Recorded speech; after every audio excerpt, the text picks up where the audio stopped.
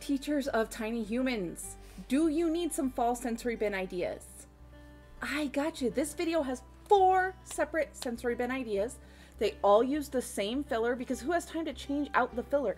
Let's just change out the props. Whether you are a parent, a teacher, a grandparent, a daycare provider, we all know that you need ideas that are going to keep kids engaged, that are easy, that are low prep, and that are fun. Go ahead and add this one to your favorites now. Hit the like button and the subscribe because I have got you covered. I like to make sure I'm including at least one imaginative play sensory bin every month because imaginative play is storytelling and it helps kids learn their place and the place of others in the world. It feels trivial and silly, but it's really important. For this bin, we're going to dress a Scarecrow. I made a simple paper doll set for the bin. I can share it if you're interested, just let me know in the comments. Then I put a magnet on the back of each piece and put them in a simple bin of pumpkin seeds for kids to play with. That is absolutely open-ended play at its finest. This bin is going to focus on some fine motor skills. I took a spool of thread, that's what I used because it's what I had. Styrofoam or Play-Doh would absolutely work for this too. And jammed a pipe cleaner into it. Then I used more pipe cleaners at odd angles to make the branches of a tree.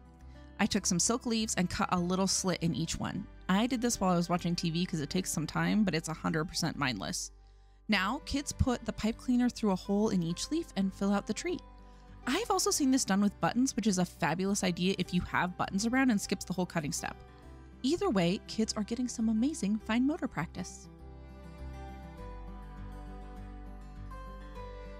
This is potentially our easiest sensory bin yet. Literally all I did was drop some feathers and toilet paper tubes into my pumpkin seed sensory filler. Now I'm putting in tongs for kids to grab the feathers and put them in the toilet paper tubes, or if they're not quite ready for that, they can do it by hand. And that's it.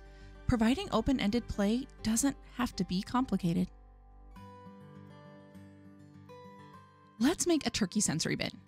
I'm using the same pumpkin seed filler that I've been using all month. There's no need to make things harder than they need to be. I grabbed a few toilet paper rolls, glued a basic turkey body to one of them, set them all up in a tail feather configuration, and put a different colored feather in each tube. Now throw some Pom Poms or Snap Cubes or Counting Bears, whatever you have that's different colors, into the bin.